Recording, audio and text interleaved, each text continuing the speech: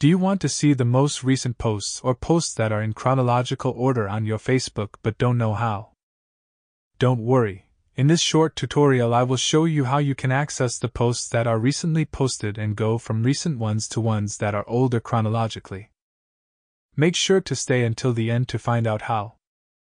First thing that you are going to do is to open your Facebook application and tap on the menu button in the bottom right corner of the screen in order to go to the menu section.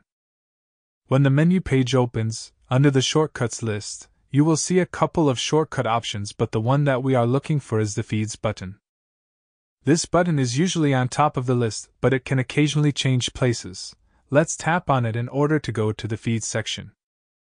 When the Feeds section opens, you will see all of the posts from your friends or posts from the groups that you follow.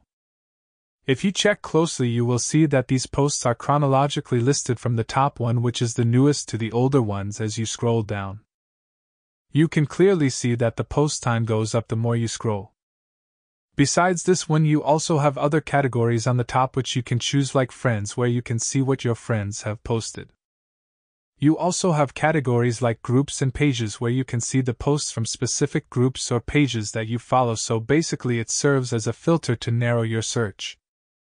If this tutorial was helpful, leave a like and subscribe for more similar tutorials.